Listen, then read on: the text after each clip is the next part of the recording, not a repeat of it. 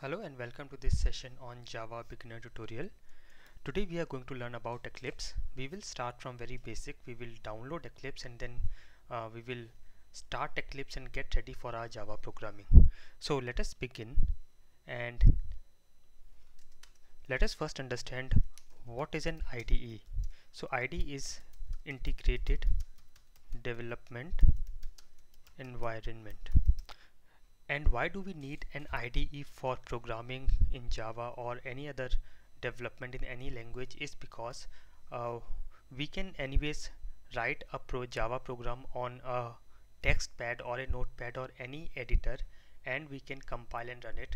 There is no problem, we can do that, but still when we start creating projects we will need a platform where we can have all our files which can interact to each other, and we need a platform where it's very easy to coordinate between various components of the projects. So in that ways we need a platform where everything can be integrated in a single space and it becomes very easy for the development process. So therefore we need a kind of a tool or software or a platform where all the development for that particular language can be done. So that is why we need an IDE, and Eclipse is an IDE for Java and many other programming languages, and there are some other IDEs as well.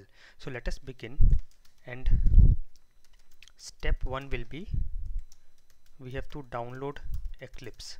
Okay, so I'm going to Google and I will say Eclipse download, and I'm going to this very first site, Eclipse IDE for Java EE developers, and here you can see there are different releases of Eclipse. So you can select any release. Neon is the recent release, so I'll select Neon packages, and here you have to go to Eclipse IDE for Java EE developers, and whatever your operating system is you can go and you can select the version of your operating system and download Eclipse.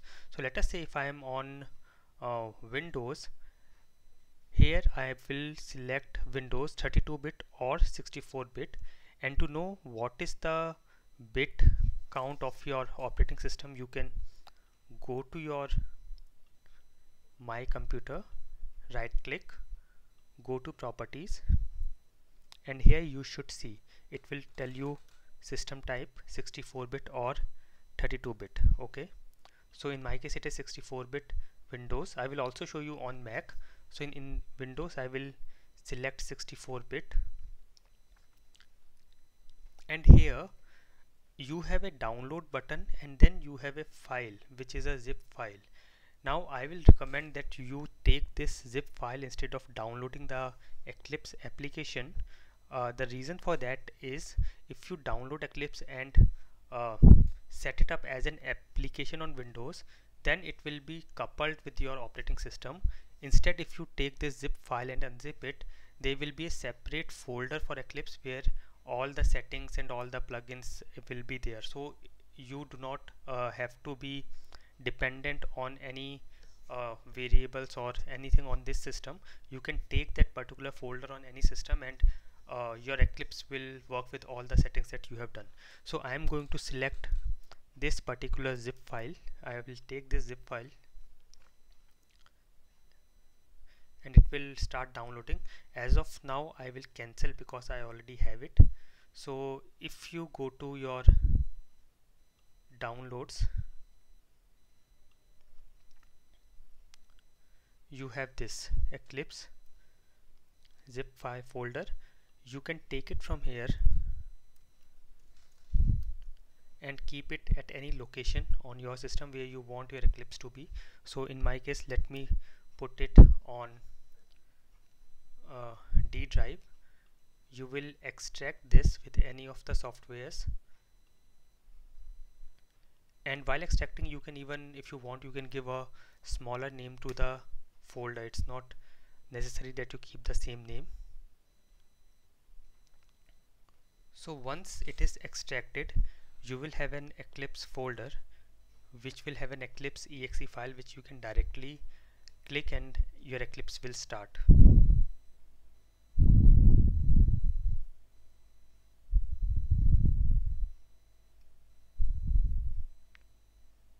So once this is done, I will show you how exactly you will start Eclipse.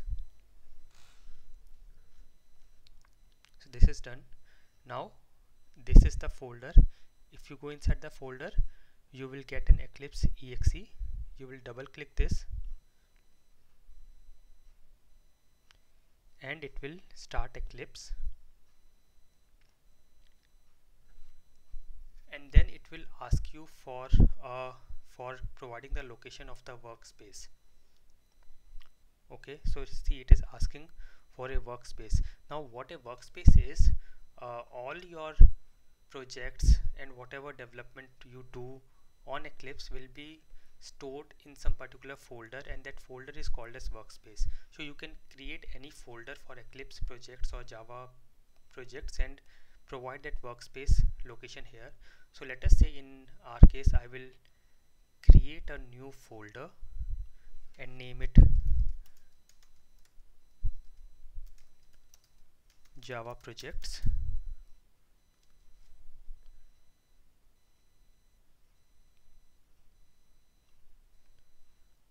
One minute, let me, yeah, it is here. So I will give this location. Actually this was already existing, so you can create a new folder where you want all your Java projects which you create in Eclipse to go. Give the location here and say OK. So now this will start Eclipse. So let me also write this down. Step 2 will be unzip and start Eclipse. Provide workspace location. Okay, and step 3 will be open workspace. So now it should be workbench, sorry, open workbench. So see, now Eclipse has started and it is giving you some tutorials and other overviews for the first time. You can, if you want, you can go through this. It will be helpful if you are a beginner. Otherwise you can directly go to workbench here. So this is the workbench, and workbench means all the development that you will do will be here. You will get all your projects created here, and it has different kinds of views. So in our next session we will get started with our first Java program. And again, if you are on Mac, again you will do the same thing. You will download Eclipse for Mac here, this one, and it will get you a zip file again like this. You will unzip this and then you will get this Eclipse app which you can start, and the same things that we have done on Windows. So from now on, anything that we do on Eclipse will be same whether you are on Windows or Mac. The only initial part that was different on Windows and Mac was the basic Java installation that we have already covered in our earlier sessions.